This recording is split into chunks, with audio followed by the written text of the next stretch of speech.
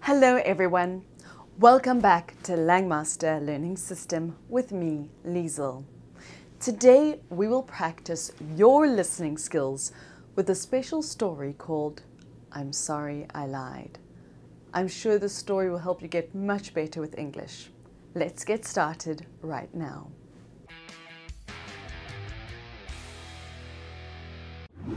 I'm sorry I lied. Jenny was so happy about the house they had found.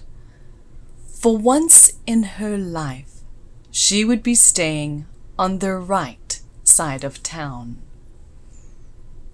She unpacked her things with such great ease. As she watched her new curtains blow in the breeze, she thought about how wonderful it was to have her own room. The school year would be starting, and she would have friends over soon.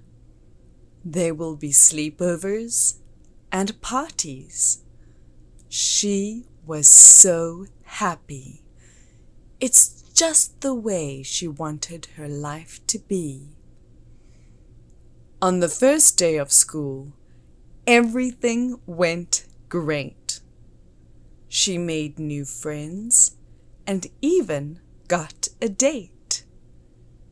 She thought, I want to be popular, and I'm going to be because I just got a date with the star of the team. To be well known in the school, you had to have clout, and dating this guy would surely help her out. There was only one problem. Her parents had said she was too young to date. Well, I just won't tell them the entire truth. They won't know the difference. What's there to lose? She thought. Jenny asked to stay with her friends that night. Her parents frowned, but said, all right. She got ready for the big event excitedly. However, as she rushed around preparing, she began to feel guilty about all the lies. She got rid of her guilt by telling herself that she would have fun with the pizza, the party, and the moonlit ride. Well, the pizza was good, and the party was great, but the moonlit ride would have to wait, as Jeff was half drunk by then. Despite being half drunk, he kissed her and said that he was fine. The room began to fill with smoke, and Jeff took a puff. Jenny couldn't believe he was smoking that stuff. Soon, Jeff said he was ready to ride to the point, but only after he smoked another joint. They jumped into the car for the moonlit ride without any consideration on whether or not he was too drunk to drive.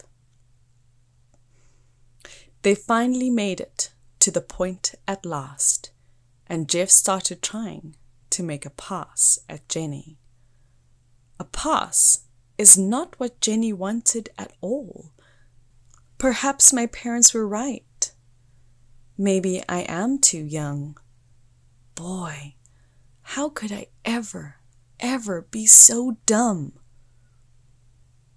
With all her might, she pushed Jeff away and said, please, take me home. I don't want to stay. Jeff cranked up the engine and floored the gas pedal. In a matter of seconds, they were going too fast. As Jeff drove on in a fit of wild anger, Jenny knew that her life was in danger. She begged and pleaded for him to slow down, but he just got faster as they neared the town. "Just let me get home. I'll confess that I lied. I really went out for a moonlit ride." Then all of a sudden, she saw a big flash. "Oh God, please help us. We're going to crash." She doesn't remember the force of the impact. She only remembered that everything went black. She felt someone remove her from the twisted rubble and cried out, "Call an ambulance! These kids are in trouble!" She heard voices, but it was only a few words at best. She knew there were 2 cars involved in the wreck. She wondered to herself if Jeff was all right, and if the people in the other car were alive. She woke up to sad faces in the hospital. "You've been in a wreck, and it looks pretty bad." These voices echoed inside her head as they gently told her that Jeff was dead. They said, "Jenny, we've done all we can do. However, it looks as if we'll lose you too." "What about the other people in the other car?" Jenny asked. "We're sorry, Jenny. They died." Jenny prayed, "God, forgive me for what I've done. I only wanted to have just one night of fun. Tell the families of those involved in the accident that I am sorry I've made their lives dim, and I wish I could return their families to them. Tell Mom and Dad I'm sorry I lied to them and that it's my fault so many have died." Jenny tried her best to speak. "Oh, nurse, won't you please tell them that for me?" The nurse stood there solemnly. She never agreed. She held Jenny's hand with tears in her eyes, and a few moments later, Jenny died. A man asked the nurse, "Why didn't you do your best to grant that girl her one last request?"